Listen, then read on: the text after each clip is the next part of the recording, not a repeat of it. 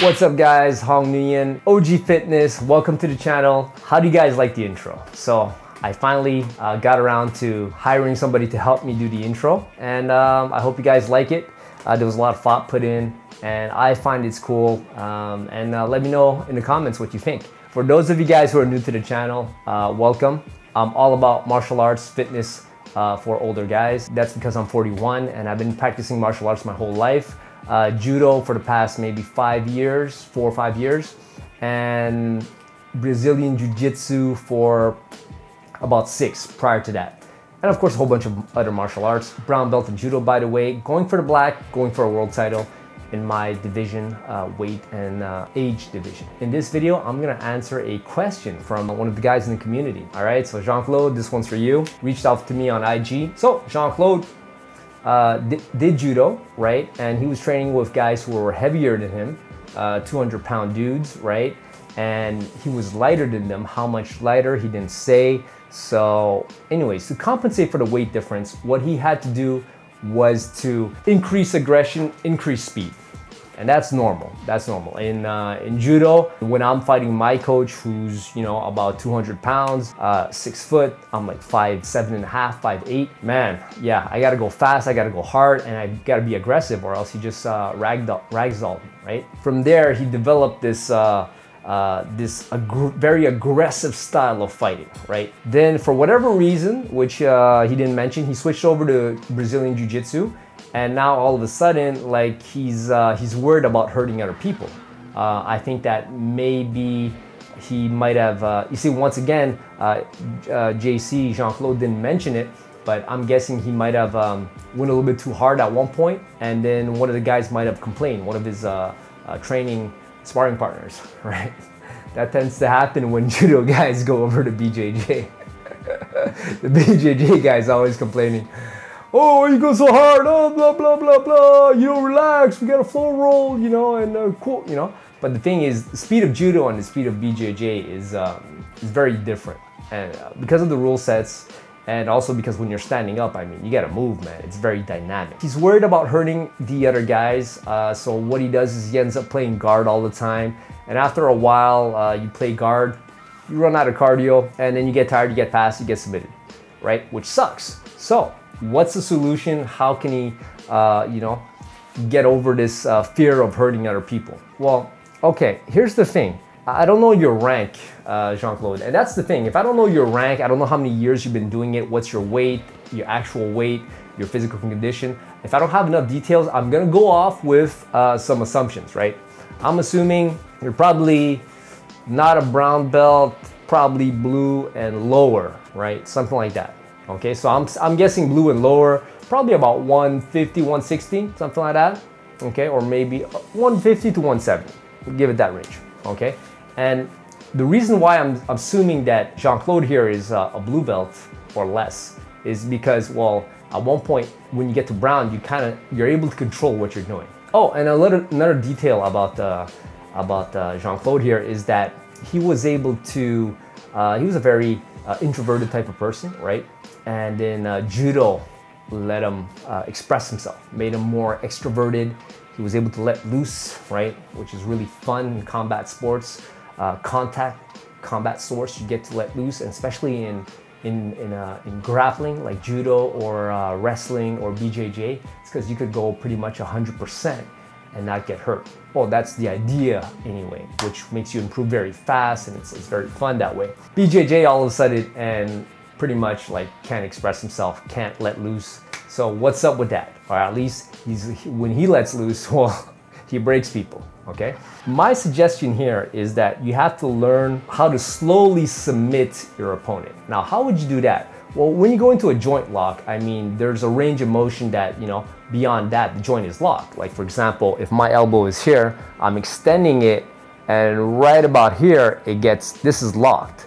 Now, first of all, you don't just yank it and break the guy's arm if you have a arm bar on him, okay? It's not cool, you know? Even in judo, it's not cool. In competition, I mean, you're going fast because you want to get to that, get to the lock and start putting pressure so he taps, so he doesn't just, you know, like pull out of it, muscle out of it, because that's what judo guys do. But you always have to do it in control. So once you get it locked out. When it's extended, completely locked out like that, I mean, from there, you hold that and you put progressive pressure until the person taps, right? Not more than that. Once the person taps, it's over. So you have to be able to, like, you could pull on it hard, but you stop before it's in full extension and locked out. The joint I'm talking about, okay? So then from there, if the person, then you go slowly, you put force, I mean, just on yourself. Like, okay, put your arm like this, straight out, and start putting pressure. You're gonna start feeling, you could tell when it's past the breaking point, kind of, right? So work on slowly getting the submission. So go for the submissions, right? Because Jean-Claude here says that he sees the submissions, opportunities for them, you know, when people are trying to pass his guard and stuff like that, but he doesn't go for it. No, you go for the submission. But the thing is, once you have it, okay, you slowly work on it and you slowly bring it to the breaking point, so to speak, right? The full extension depends on, you know, what you're doing, Kimura, wrist lock. Actually, I don't think wrist locks are even legal in BJJ. You slowly, once you have its position and then submission, right? That's how it goes in BJJ. So get the position first, get the lock, and then from there, work it slowly. You know, don't worry about, remember, you have time. So like, chill out, you know? It's not, you're not there to break the guy's arm off. It's not judo. No one's gonna bring you, that's the thing. No one's gonna tell you to stand back up in like 3 seconds, right? Which is, for those of you guys who don't know, that's what it is in judo. That's why people are in a rush. So do not be in a rush, because you don't have to. You have all the time in the world, right? On the ground. So that's my biggest suggestion, right? And then with the bigger guys, let's say you're fighting people who are a lot lighter than you, a lot less experienced, and a lot weaker physically. Then what you want to do is that you do not want to manhandle them, right? So just take it easy. Worst case, if you have a hard time controlling yourself, then just play your guard and stuff like that with people who are smaller and weaker than you. And when you get to the big boys, do what I just told you. Like beast mode, go for it. They're big. You know, like worst case, you piss them off enough, they'll crush you. And you'll learn how to calm the hell down. If you don't, I think that you should learn how to meditate, bro. I think that it helps to focus, right? Work out your issues, ask yourself why you're a certain way. I think in life, guys, it's important to, when there's something going wrong, you have to ask yourself the right questions. Because if you ask yourself the wrong questions, then you're gonna come up with bad answers, right? It's the questions that are important. So for example, if you're having problems controlling your ferocity, ask yourself why.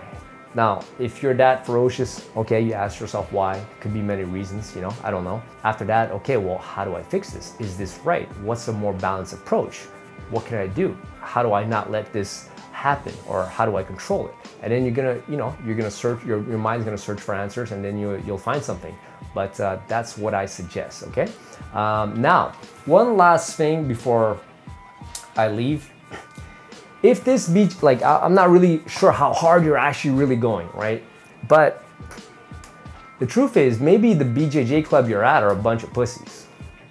I'm sorry to say, but there's some clubs that, you know, like, there are a bunch of pussies. Maybe not all of them, but maybe the ones that you've encountered, you know, are just, you know, it's just not a good club. It's just a club that's too low level, right?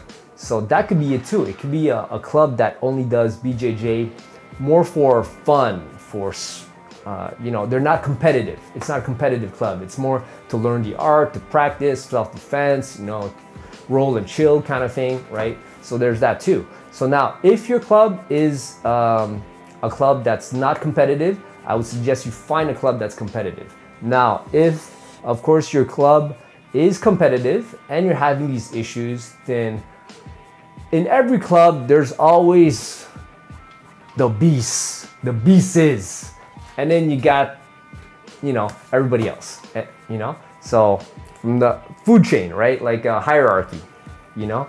You have the killers, and then you got the newbies, and newbies can be killers too, but I mean, you know what I mean. So you got the low-level guys who are there and who are essentially pussies, and then who are just practicing for the fun of it. They're not out to compete and stuff like that. But I'm calling them pussies, but I don't mean that I don't know what I mean. Anyways, find the beasts. Fuck with the beasts. Yeah, there you go. You know, like, never mind if you can't control yourself and like you want to roll with this guy because this guy, like, you know, you pressure pass him or you do something and he cries like a little baby. Like, don't roll with that guy anymore. Go find the big dude or the guy who's your weight or whatever, but who's a beast, who's better than you, and who's willing to go all out and hard. And now, if your club don't have enough of these people, I'm sorry to say, but your club is not a competitive club. So that means it might be a club, a pussy club, right? Like, for fun, which is fine. You know, there's nothing wrong with clubs like that. You know, I'm a competitor myself, so me, I need to go to a club where there's people fight because I'm trying to achieve something. So I need competitors. I need to be among competitors. But that being said, I've been to BJJ clubs where it's all nice and dandy, and yeah, some guys competed, but for the most part, the whole club didn't compete all that much. A huge shout out to my boy Christian Fan. He's my video editor, and without him, well, these videos would be pretty much shit. That's it. I hope that made sense, guys. You know, so let me know what you think down below. What should Jean-Claude do? And what information is missing? What do you think? Do you guys think I'm right, I'm wrong? Have a discussion down below. And of course, if you like the video, comment below, subscribe, click on the notification bell so you get notified. I'm gonna be, well, no, I've been consistent, right? But anyways, guys, thank you very much. I'll see you guys in the next one.